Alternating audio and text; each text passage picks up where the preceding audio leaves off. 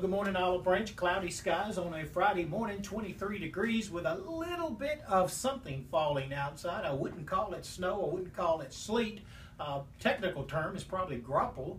I just call it snizzle. It's tiny, tiny little ice particles falling from time to time. At this time, not causing any problems. Here's the radar, and the blue is the very, very light snow and ice pellets falling across the area, moving to the southeast, and it's slowly creeping to the northeast. So we'll see more of that later this morning before it changes to freezing rain briefly and then all rain later this afternoon. Here's the current condition, 23 here in Old Town.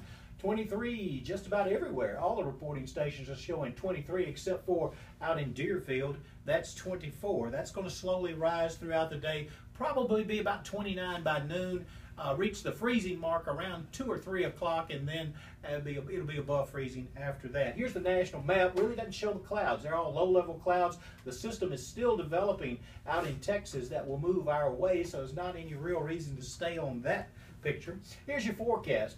70% chance of precipitation later today, probably 40 or 50% this morning. So we'll start out as a very, very light snow before changing to maybe a sleet, freezing rain mixture. And all of these are going to be light events this morning.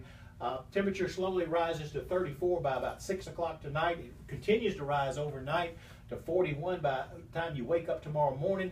Rain is likely tonight. Rain is likely tomorrow, especially tomorrow morning. And then tomorrow afternoon, I think we'll see maybe a chance of some thunderstorms as the main activity pushes through ahead of the cold front. High will be 56 and then drop to 36, and then just cooler the rest of the week. Cold again on Monday. You see we have cloudy skies Sunday and then partly cloudy for the remainder of the week. All these temperatures are below normal, but big precipitation chances are today and tonight and tomorrow. Some rain tomorrow, maybe heavy at times.